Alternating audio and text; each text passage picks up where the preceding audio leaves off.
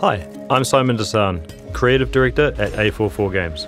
And I'm Dale Pugh, Associate Art Director. We're an indie studio based in New Zealand.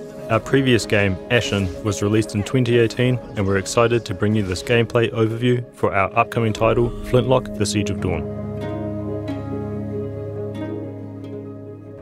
Flintlock is set in the world of Kian, 10 years after the door to the Great Below was opened, unleashing the gods and their armies of the dead. The lands of Kian are overrun. The Coalition army is tied up in an increasingly hopeless siege outside the city walls. There is no one to defend the small towns and villages against the roaming hordes of the dead.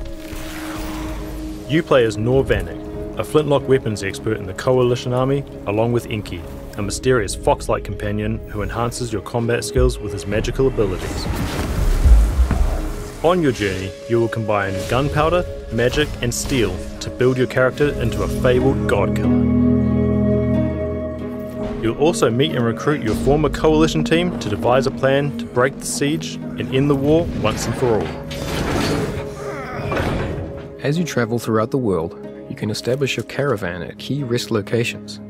This is your chance to rest and prepare for your next adventure. The caravan will grow as you meet and recruit former Coalition team members to your cause. Each team member is an expert in their chosen field and unlocks crafting abilities and additional quest content. It's always good to rest at the campfire and see what's new. Building on our experience with Ashen, Flintlock retains elements of the Souls genre and infuses it with rapid mobility, resulting in dynamic and explosive combat, a style we call Souls Light. Flintlock's combat seamlessly interweaves melee and flintlock weapons with magic and rhythmic battles where combos chain together.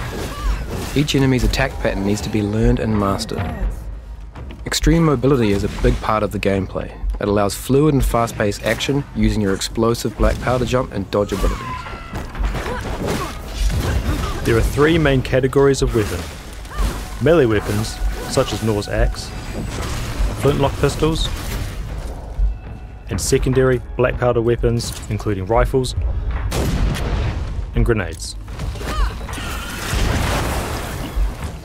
The axe, for example, is no woodcutter's tool. This brutally effective weapon, along with an array of other single-handed weapons, provide players with unique combat opportunities. Each weapon has a different modifier to enhance and change the gameplay. Flintlock weapons are the primary tool in your arsenal to fight the dead.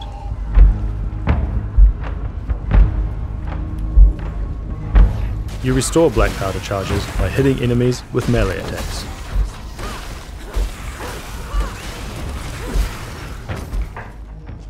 Secondary weapons are powerful flintlock firearms that require time and skill to reload. Like traditional black powder weapons of the past, they often only fire a single shot before needing to be reloaded with a skill-based reloading mechanic. Your secondary weapon charges are only replenished while resting, so preparing in advance and knowing when to deploy them is key to their successful use in combat. Grenades give you new strategic options to deal with enemies. On your feet, you white. Each type of grenade has a limited number of uses, and you can find more grenades by exploring the world. Much like the secondary weapons, you can restore your grenades by resting. The more grenades you pick up, the more you can throw between rests. Enemies can be engaged in a number of ways. Learning each enemy's moveset and mastering the best attack, counter-attack, and defensive moves are key to unlocking the full combat system in Flintlock.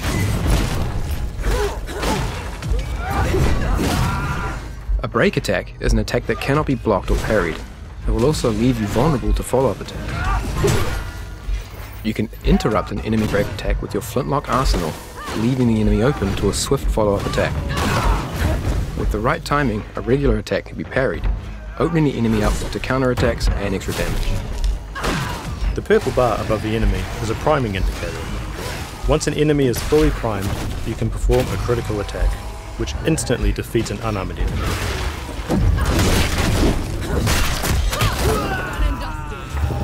Or strips the armor from a more heavily protected one.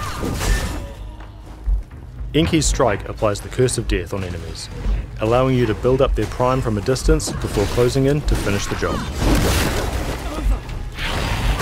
While Inky's curse is active, your melee strikes will also build the priming bar, as well as inflicting damage. In addition to the Curse of Death, you can equip different curse stones to Inky. Each stone makes a striker play a different status effect, such as poison or weakness. As you increase your bond with Inky, you will unlock powerful magical abilities called Witherings. Inky's Withering Gauge will build over time. When it's full, Nor and Inky can fuse together and unleash a devastating ultimate attack. Armoured enemies take reduced damage and are less likely to be stunned by your melee attacks.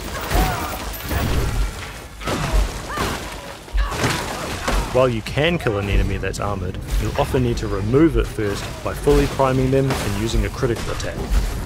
Shields prevent all damage from a frontal attack. You must first remove the shield to attack head-on, or find other openings. Ripping off a shield exposes the enemy to a direct attack.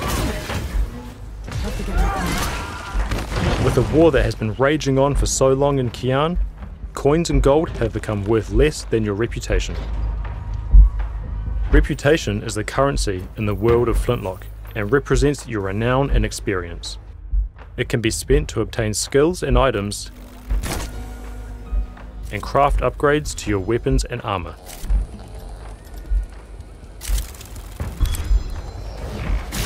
Engaging in combat and defeating enemies is one of the best ways to build your reputation.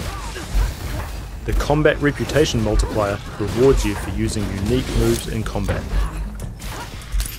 Each unique strike, jump or dodge you weave in builds your multiplier and increases the amount of reputation you gain.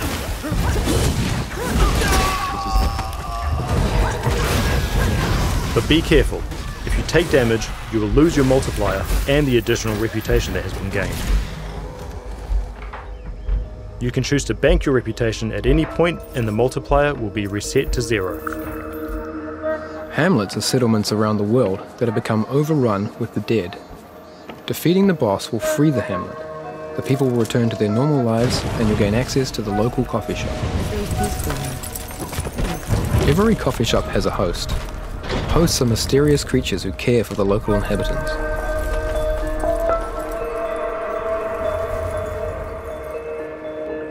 A host will give you an extra health restoration flask as a reward for getting rid of the dead.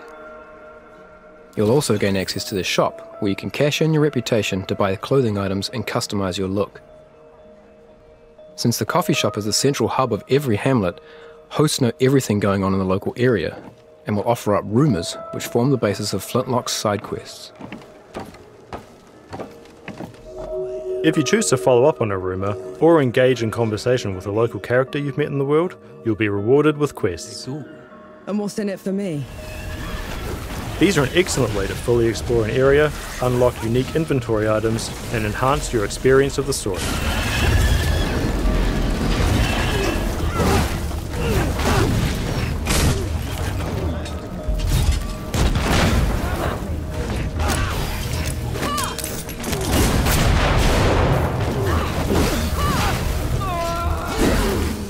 Even if you're not on a dedicated quest, it's always worth exploring off the main path, as there are often more challenging enemies and greater rewards to be had.